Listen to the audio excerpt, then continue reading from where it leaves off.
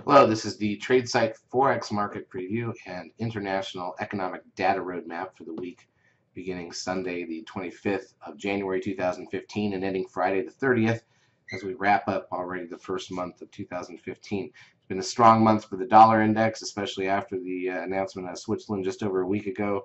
Dollar picked up a little speed late in this week and headed higher against a lot of pairs, although some of the pairs were very flat each session. It was kind of a mishmash of what pair was moving and what pair was sitting still at any given time. Kind of an awkward week for us in Forex compared to the last several weeks that we've had. But at any rate, we'll take a look at the intra-week action in a moment. Here's a look at the euro dollar, and you can see the daily chart here. Here's a look at the pound dollar, and this one's got a 13 buy signal a couple weeks ago that has now broken the risk level for that buy signal. So that's actually a sign of further weakness on the pound. Here's a look at the Aussie, also breaking down, strength in the dollar type of situation, and New Zealand dollar, same thing finally. So all the major pairs breaking in favor of the dollar after a big run that it's already had over the last 5 or 6 months. Here's something that's a cross pair, the pound yen, which had basically topped out up by that 13 seeker sell signal about a month and a half ago at the beginning of December, and has been rolling over ever since. So that red line should be the target. That's the static trend line of that move. All right, let's look at the intra-week action, see what we saw this week in 30-minute bars. Keep in mind, Monday was a U.S. bank holiday, so we line up all the way back to last Friday. Monday was very, very flat because of the bank holiday. Tuesday was also very flat on the euro, as was really Wednesday. It was Thursday where things started moving into the U.S. session. Things tanked on the euro dollar and then fell even further on Friday. What's amazing is after having basically a 100-pip range for the first 3 days of the week, including the Monday holiday, we end up trading over 500 pips on the euro dollar out of the blue in 2 days. That was a little surprising, but that's that dollar index taking off. Here's a look at the pound dollar, however, which was a little different. Doesn't look the same at all, does it? Monday was fairly flat. Tuesday a little wider, but not much. Wednesday fairly flat. Thursday it did head down.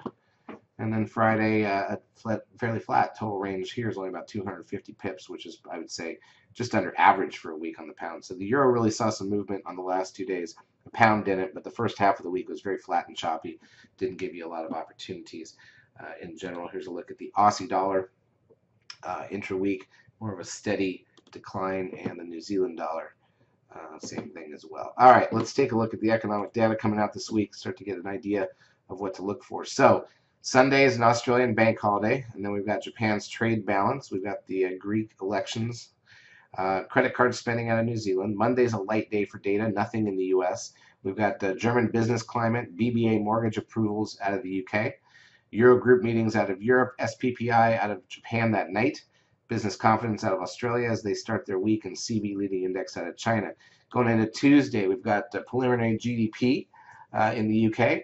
We've got durable goods here in the U.S., and then the S&P HPI number, that's the housing price index, flash services PMI, consumer confidence at 10 a.m. Eastern time, along with new home sales and the Richmond manufacturing index. Australia's MI leading index is Tuesday night, along with their CPI. Ooh, and look at this, something I've not seen before, the trimmed mean CPI out of Australia. Not sure what that is. UBS consumption indicator out of Switzerland going into Wednesday. German import prices and consumer climate and 30-year bond auction. Jump to the U.S. at 10:30 a.m. where we've got the weekly crude oil inventories. We also have a Fed announcement, so that's a 2-day Fed meeting, a Tuesday-Wednesday meeting here in the U.S. For the Fed on Wednesday. Also, the Bank of New Zealand an hour later reports their rate announcement, and then they announce their trade balance number. Australia's CB leading index that night, Japan's retail sales, Australia's import prices, and then we've got the GBP, that's the UK's nationwide HPI, Europe's German preliminary CPI data.